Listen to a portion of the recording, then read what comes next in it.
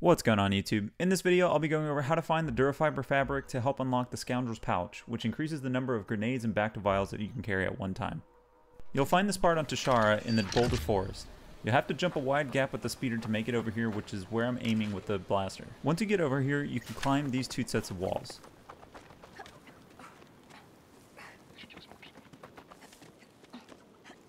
Then run this narrow pathway and hook a right to this next wall. You can choose to take in the sights if you want, like I do, but it's absolutely not necessary.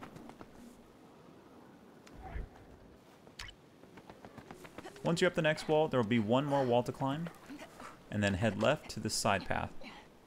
You're going to then jump over this gap, and I'm going to take out all these Crimson Dawn stealthily, but you can opt to take them down guns blazing if that's your style. So head up to the wall on the left to take this guy out, head back down, and there will be two more people to take out.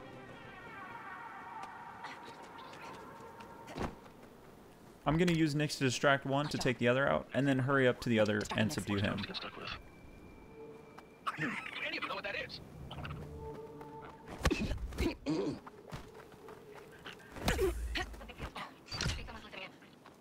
This'll do the trick.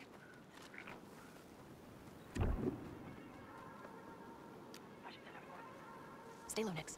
Now there's only two more people between you and the loot. So take the first one out in the red, and then take out the next person at the door.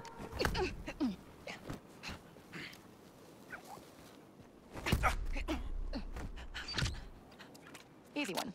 Data spike the door, grab all the loot, and in the box you'll find the Durafiber. Also, don't forget to say hi to R2D2 and C3PO while you're in here. If you found this video helpful, please feel free to give us a like and a follow for more Star Wars Outlaws related content.